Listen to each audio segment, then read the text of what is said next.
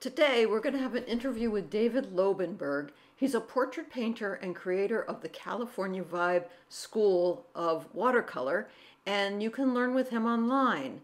I've taken classes with him. He's tremendously generous and giving, and you will have your experience changed and see things differently after working with him. Let's get started.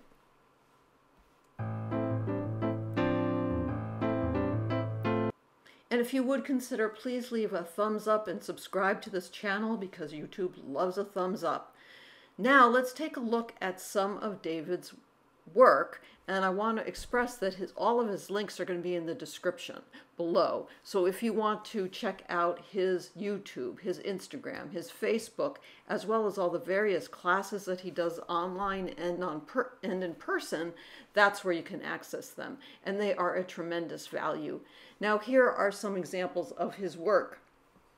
And if you are watching Portrait Artist of the Year with me, or Artist of the Year with me, then you know that there are many painters who are going partially into the territory that David is in terms of color value swap outs, or what he likes to call messing around. But sometimes they don't commit completely to getting there, which is fine. You know, everything can be a hybrid. Nothing has to be an absolute. But what I've noticed when it does not work well is when they do not make the value swaps as efficiently as they need to. And it's not just about inserting a different color to be innovative. The value has to be correct. If the value isn't correct, then the whole image will fall apart. Just imagine if the values were not correct on any one of these images that you're seeing here. It would just look like a kaleidoscope of shapes. So you have to master your values. So today we have David Lobenberg, who I have admired for an incredibly long amount of time, because he's one of the first people that I saw who did a color value swap out, and it didn't matter. You read color when you can see behind him, you can see his portraits, and many of them have no flesh color in them at all, but your brain says, yeah, I accept this. There's no barrier. So David, thank you for coming and oh, you're welcome. And talking about your approach to portrait, a little bit within the context of Portrait Artist of the Year, which is what my audience is so interested in. So first, maybe tell them a little bit about who you are, because many of them are in the UK. Oh, okay. Yeah, I've been painting for as long as I can remember. I had my first watercolor lesson when I was about 15 years of age. I was totally smitten with the medium, and then I went to college. I have my master's degree in fine art from UCLA. I went into the graphic design business because, after all, I had to earn a living.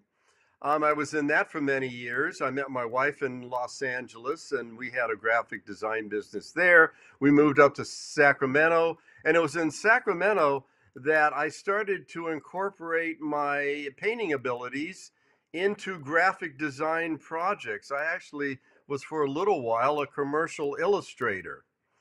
And the person that has influenced me the most was the late, great Charles Reed. I love the way he was able to capture a portrait, but at the same time, he was a messy painter. Yeah. He enjoyed runs, he enjoyed splatters. So I started to paint like him. I probably have purchased every book and VHS and DVD that he ever put out. But at some point, and this was about maybe 10, 12 years ago, okay, I learned all that. I'm getting kind of bored because he did paint in natural, pretty much natural colors. That was his thing. And he painted from life. So I've always painted from photographs. I'm kind of like Ted Nuttall. He does that too. You can capture instant impressions that way. You know, with somebody sitting still, that's the way the watercolor is going to come out. So I also like to capture facial expressions, all sorts of different angles and so forth.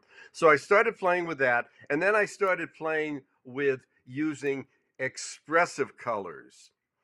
Uh, and I was having such a success with that. I was getting my work uh, displayed in articles about me, both here in the United States and in Europe. I've been in Watercolor magazine. I've been in um, the Art of Watercolor, which is a French publication, international artists, publications like that. Um, so what I learned that I could do is that as long as I follow the value pattern that I saw across the face and the head structure, and again, I work from photographs, I could use any colors I want. And that's what I started preaching, because I've been teaching and I named my style California Vibe Watercolor Portraiture. And that caught on. I've been teaching across the United States for about 8 years now. So I would tell my students, listen, all you got to do is follow the value pattern, but you can substitute, and you call it swapping. I love that term. Um, but it's not as easy as it sounds. And I was getting frustrated in my workshops because the greater number of people taking the workshops, they were having a blast, but the colors weren't the best. They just weren't unified, and they often weren't pleasant looking. They just didn't work well together. So that always bothered me. Now, what I would do is, and I would tell them, well, as you go across the face and the values, when you switch from one color to another color, try and do an analogous color in between. So I tried to work with analogous colors. So if I'm on part of the face that, say, is orange, then I would go to yellow and then progress to red. That was the general idea. I am not a color theorist. I do it intuitively. But then about 5 years ago, maybe less, I came up with another way to teach that I called the mess around, an homage to John Candy's role in Planes, Trains, and Automobiles. And he starred with Steve Martin. I'm not going to go into the details, but it was Okay. an homage to his role in that film. And what the mess around is, Yeah. you don't even have to have your subject drawn onto your paper yet. You can do this on blank paper. You lay down primary colors. My basic palette is opera, alizarin red, or anything that comes close to alizarin red, cad yellow, or anything that comes close to cad yellow, ultramarine blue green shade, and cobalt blue. Yeah. Or you could use Prussian blue as if you want to substitute for phthalo blue green shade. Ooh. Yeah, it would. And so what you do, and I have demos up the kazoo on my YouTube channel. Learn with him online, and I can attest from taking classes with him that not only is he a very generous teacher online, but he answers every darn question you have, and he will respond to every single image that you send to him. And let me tell you, that's a little bit rare when it comes to the online world. Go ahead. Okay. Oh yeah, I'm into teaching, Yeah. and I really want to get my California vibe style across to people, and I want to see them succeed and learn and progress. Yes, that comes across very clearly for myself when my experience of you was exactly that. I could feel it in the sense that, wow, he wants it as much as I do, if not more, which is, Yes. I think that's a sign of a really, really dedicated teacher. And we all know that in the art world, sometimes there are teachers who are guarded and want to keep some secrets, Oh yes. that's not what you're about. And so I really Nope. Nope. encourage people, and we're talking, David is also not just a portrait painter, but we're talking within the context of the particular program that I've been recapping, and that's the primary interest of the people that are watching right now. There, can Yeah. I can let me finish up with the mess Yes, around. please. I'm sorry I interrupted you. No, no, that's okay. So what the mess around is with those Yeah, mess primary around. colors, and on just a empty sheet of watercolor paper, you can put down yellow, uh, red, opera or alizarin red, um, phthalo blue, and then I take out a spritzer. You can even do it with your brush. You can do this wet on wet and wetter and dry. And before those patches of color dry, you just spritz away. You lift the paper. You let all these colors flow, mix, intermingle, and then but they cannot go past mid value. They cannot go past mid value. Ooh. And then you let that dry and you have this beautiful, what I call melange of color. Then you trace your portrait on top of that. You don't care where highlights are. You don't care where you think you need to save the white of the paper. It has Oh. nothing to do with that. I Oh. tell my students you're as free as a bird. That's tough for them. Yes. That's tough for people to do. Um, but I get them to do that. And then after that's all dry and the tracings on that melange of color, Yes. we go primarily into our mid to dark values, and we bring out the volume and the features of our subject. We emerge our subject from the mess around, and that has really helped. So that's all I want to say about that. But it's an important, as far as me teaching, that was an important milestone.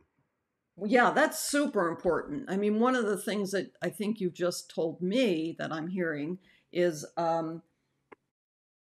you're not working from the white of the paper, and uh, my tagline is keep the whites of your paper white and your paints wet. Because we all know once in watercolor, once you lose your whites, you can't get them back. And I'm not interested in using masking fluid or any of that stuff. I'm not either. So, but what I picked up with the main takeaway for me from what you just said, and this is because I've had more than this one experience with you, because there's lots of takeaways, which is don't let those initial blasts of wash that are put down be any darker than mid-tone. Super important to preserve the color. Right. Yeah. You're right, and you have to keep on moving. When you lay down those different splashes of color, don't let them dry. They'll attach to Yeah. the fiber. As Yes. soon as that's done, so you got to move along. As Yeah. soon as that's done, you got to take out that spritzer or your brush and move them all together and mix and mingle them. Mm-hmm. And if you want to leave some whites of the paper, you don't have to cover every square inch. But Yeah. the whites just end up where they end up. They have nothing to do where you think a highlight should be. Understood. Yeah. And Okay. just to clarify, you don't get involved with any masking fluid or, yeah, okay. That's what I mean. I would assume that looking at what you do, that would be the case. And so, Yes. yeah, I very much agree with that as well. So Mona Pagler, a viewer, had the question of how do you come up with such original ideas for your paintings? I'm sure you've been asked that Okay. question before. Oh yeah, many times. Okay. Um, you wanna start you wanna put your best foot forward, and the way you do that is if you're going to take photographs of your subject, obviously you're not going to have them look at the camera face on Mhm. and smile. I mean, they could smile, but you want to go in at pretend like you're a cinematographer. You want to get angles. You want to maybe get some emotion. You want to play around with dramatic light. That's what you want to do. Yeah. Another thing that you can do, and I'll do a little advertising for them. They don't pay me anything. I just love to use them. There is an app out there called Museum by Sketchy. Okay.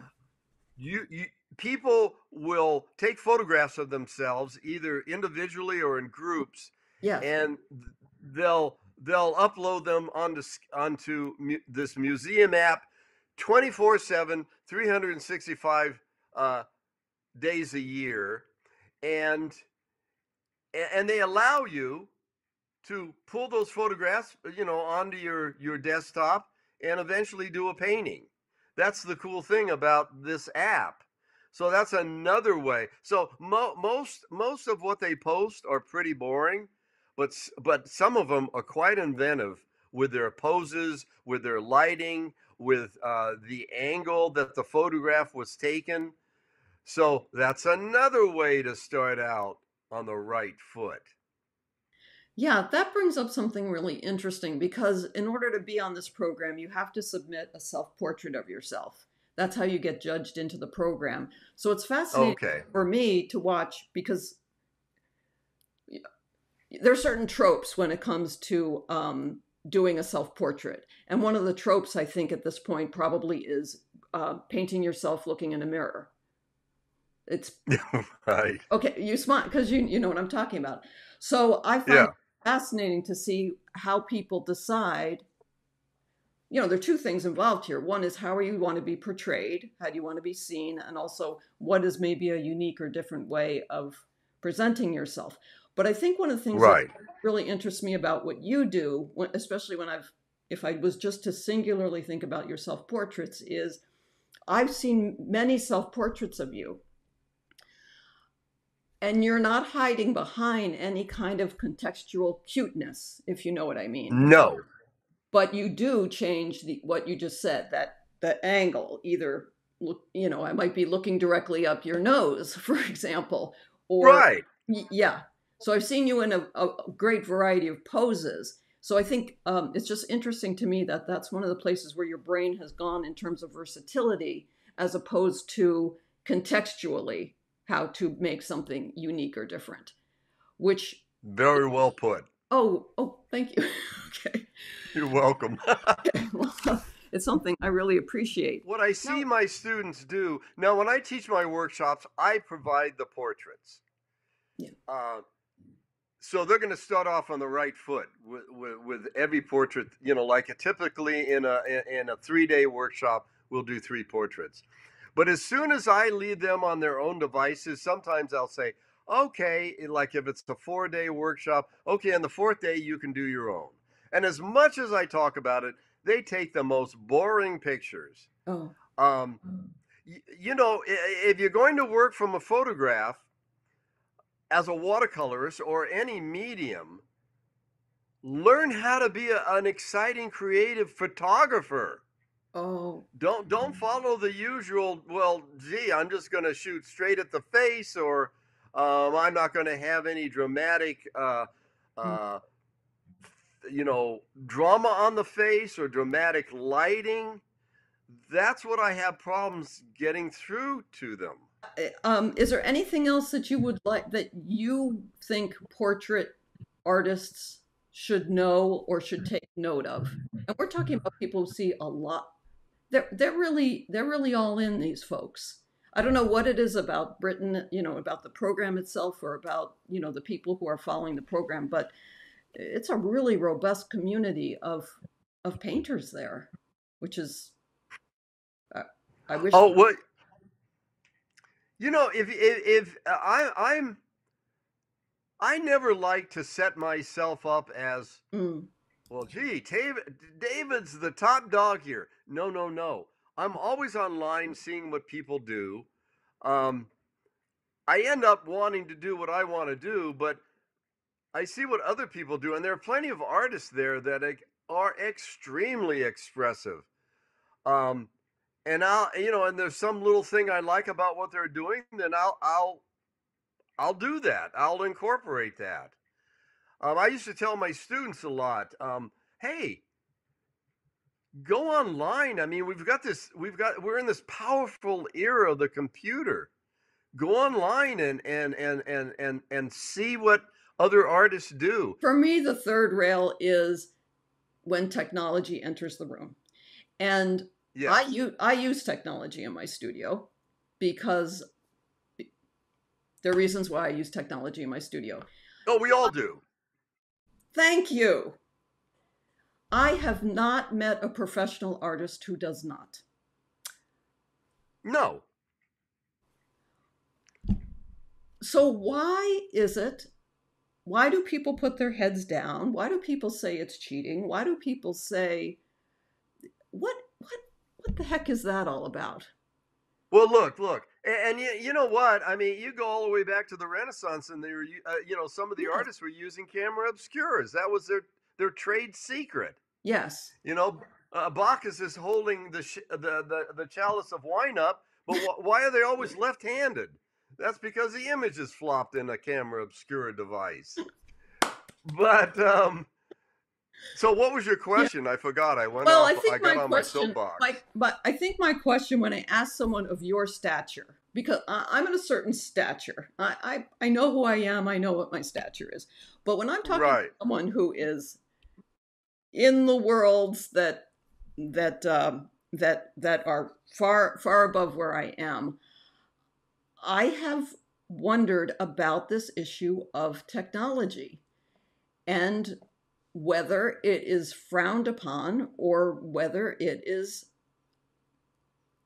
I don't want to call it a dirty little secret, but when I have gone to people at your level and visited them in their studios, they have these devices in their studios that may not be what they're using to teach that day. Very seldom do they bring in a piece of technology to teach with, but it's there. And that tells me that they are working artists and they have to make a living, or they want to make a living.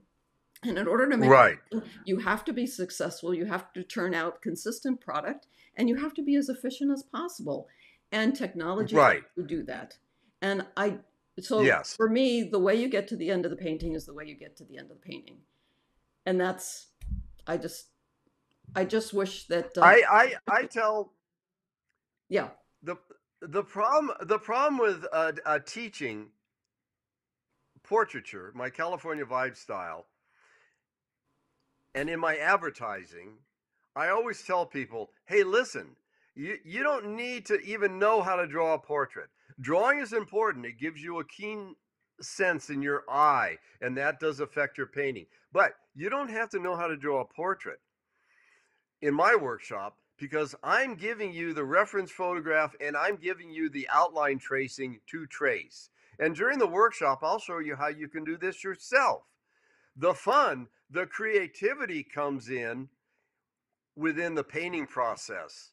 The mess around, the expressive colors, the different ways you can apply uh, paint to paper. That's where the creativity is. So if somebody thinks that that's cheating, well, to me, that's your problem. Bye bye. I'm continuing to do what I want to do. Like right now, I'm playing with something called, and it combines with mess around, called meandering line and wash portraiture. And I'll be teaching that this year. I'll be on the road teaching it. yeah, So that's anyway, okay. So I have one last question, and I want again, I'm yes. people that the description, all of David's links are going to be in this description below, and throughout this interview, I will have edited uh, pictures of his work above us. And, or is painting here as a human activity because we all seem to either want it or need it in some way? Voila, you just described it. It makes us painting, sculpture, poetry, music. It makes us happy. Yeah, We do it. Not a, I don't care how much a computer can imitate. People are always going to want to have that humanity of doing things themselves. You yeah. know, okay, so you can use AI and stay inside your hovel and float down the Amazon, or you may want to actually go to the Amazon and do it your damn self physically. Same thing in arts, in the arts. I'm Oh, sorry, I got a little no. excited there, but I I, truly believe it. Well, I'm glad you did get excited about it because, and that's maybe the best thing at all that I know for sure as an artist, which is it's not the end that makes me happy. It's the doing of it that makes me happy. Oh, absolutely. I have no possessive. I haven't got a possessive bone in my body with my art. I'm constantly. It's the. I love the doing. Sometimes I'm really pissed off. I may use the F word when the painting goes awry. Sure. But all I'll do is I'll tear it up and I'll do another one. And boy, when it comes out good, I'm happy. And when I discover new things, like I'm playing around with this meandering line, um, that's my Yeah. pleasure. Yes. I'd like to end, Yeah. um, and especially for your viewers in Britain, I have online classes, California Vibe style online classes. I'm producing one now. I still think I've got maybe another month or two before I get it out. It's on a platform called Rizuku, and these courses are quite detailed. I pride myself in producing really teaching videos, and they range from a low of 45 to $85 a course, and as long as I pay my Rizuku bill, there's no need to worry about finishing it. You can go at your own speed, and they'll stay on your computer. They don't go away. So it's a great way to learn, and I think a great way to learn without spending a lot of money Yeah. That's a from your piggy bank. that is a tremendous value, and very, very different from.